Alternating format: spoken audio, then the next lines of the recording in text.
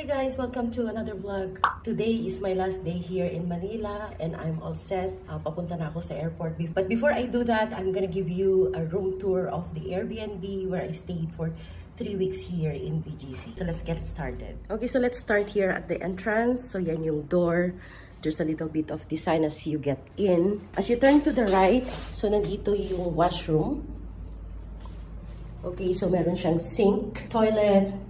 The good thing here, they have bidet, of course, mirror, and then the shower. So malakas naman yung pressure ng shower. And then there was a provided na mop here, so every time na magbasa, madali lang kaming mag-clean up.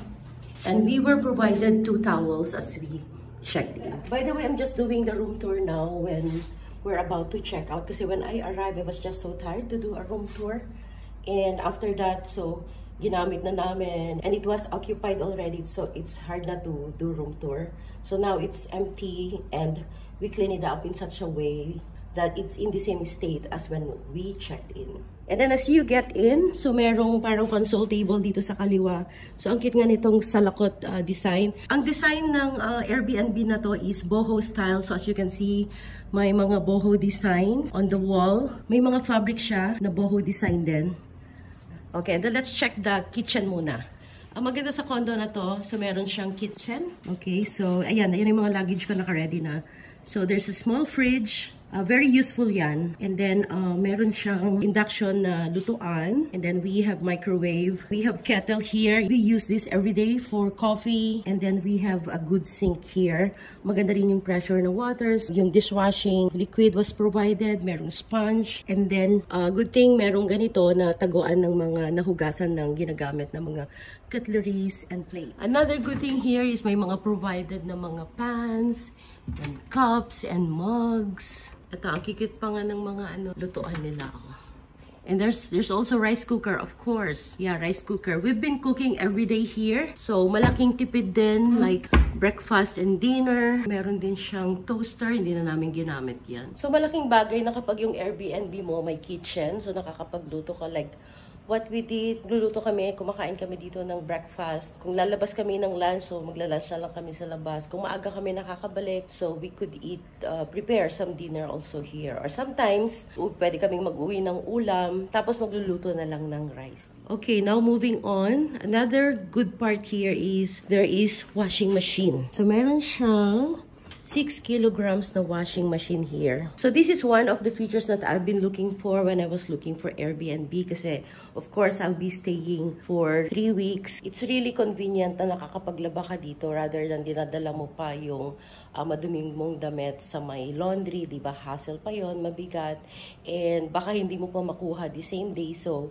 waste of time. So it's really good na yung Airbnb is merong laundry option. Okay, and then merong a good-sized dining table here. We've been eating in here. Sometimes I've been working in here as well. Meron ding a good-sized TV. I believe this TV is around maybe 49, 50 inches. So we've been watching YouTube in here. Now, if you check on the other side, so this is the living room, living space. No, merong sofa. So, merong center table. Yeah, please excuse some of the other stuff na kasi mga ibang gamit namin. So, itong sofa na to is extendable. It can be made as a bed. That's another sleeping bed if you want to use it. Kaya binigyan din kami ng spare na comforter. And also, here, if you look at the bed, this is a queen-size bed. It's quite comfortable in fairness. When I looked at it at Airbnb, I thought it's not that comfortable. But I really had a good sleep in this bed. Maganda rin yung pillows. Very comfortable din yung comforter, especially pag medyo malamig sa gabi because there is aircon. There is also a provided mirror in here, which is nice, a full body mirror. And then here on the right side, so this is a working area. Meron kang desk and chair where you can work. Although the light seems not working at the moment, but it's okay. I wasn't using that. So it's either I'm working here or I'm working on the dining table. Also, in addition, there is electric fan kung medyo kulang yung aircon. So you can turn on the fan, you know, for additional circulation of air. And then another good thing here, there's a big cabinet in here. So I've used this a lot. Buksan natin. Okay. So there was also provided plancha, hair dryer. So these are extra beddings that was given to us. And then meron ding kabayo, isang maliit, tsaka isang medyo mas malaking kabayo. Here I hang my clothes in here, everything that I use going out. So hangers are provided. And then marami ring drawers where you can put your stuff. So it's very comfortable. It's like living in your own space. So bali, this space can accommodate maximum of 6 people, no? But the maximum that stayed with me is 4 people. All of us 4 people. 2 in this bed. And then we just extended this and 2. Actually, there's an extra kutsyon or yung cut bed dito sa ilalim na pwede mong i-pull out lang. So if you want, pwede mong ilatag dito kung gusto mong mag-add pa ng more. Okay, another good feature that I really love with this Airbnb space is that if we open this, meron kang balcony. So right now it's 5:30 in the morning, kaya medyo madilim pa. So here, merong seating dito. You can drink your coffee in the morning. Although medyo mainit nga lang. So ito yung veranda. So these are your neighbors. So ang view ng condo na to is the playground. At saka yung merong gazebo dito. So itong Venice Luxury Residences, meron siyang pool. Pero hindi ko pa nakita. I think the pool is, if I'm not mistaken, nasa kabila dito. And by the way, yung area na yan, that is already the Venice Grand Canal Mall. So, sobrang walking distance lang siya. Actually, merong access to the mall through the parking lot. So, lalabas ka lang sa may ground floor nitong building na to. Then, may access na to the parking lot. And there's a shortcut to the mall. And then, itong dark corner na to, yeah, maingay yung aircon because it's currently running right now. We've used this a lot also because we've been washing our clothes. So, dito yung sampayan.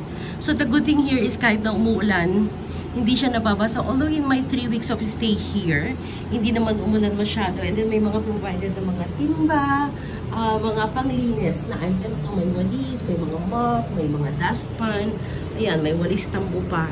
Okay, so I think for people who are smoking, you would definitely love this veranda para you don't have to go down anymore to smoke. Yeah, so I really love this space. Hindi ako nagkamali ng pag-book sa Airbnb na to.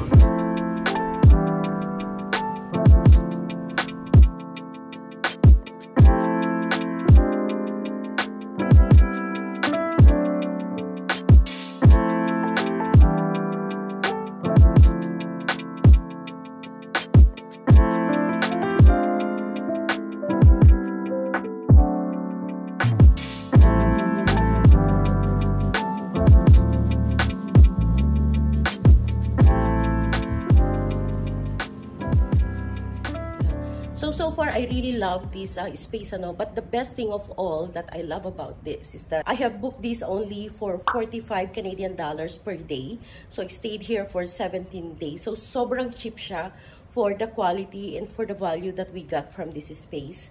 Kasi nung naghahanap ako, commonly ang presyo ng Airbnb is around 75, 70. Meron yung mga mas maganda pa, around 100. But then, for me, this was the best option because it has everything that I needed and maganda rin yung design. And actually, it was better than my expectation. As for the host, I don't have any complaint naman. Although, sometimes sa mga messaging, hindi nakakasagot agad. But I think it's understandable kasi I know that she's handling multiple units here in the Venice. And I don't know, baka meron pang mga ibang units. But the good thing is, I have her cell phone number. I can call her when I need to. I can message through Airbnb, I can text her and whatnot. And so far, she's been responsive naman, although sometimes may waiting lang, but it's okay. I don't have any complaints. Okay, so there you go. That's a tour to the Airbnb space that I've checked in my 3 weeks of stay here in Manila. So if you want to book on this space, you just check Airbnb. I could share the link in the description box below. Just please check it out. Okay, thank you so much for watching and I'm gonna see you again in the next vlog. Bye!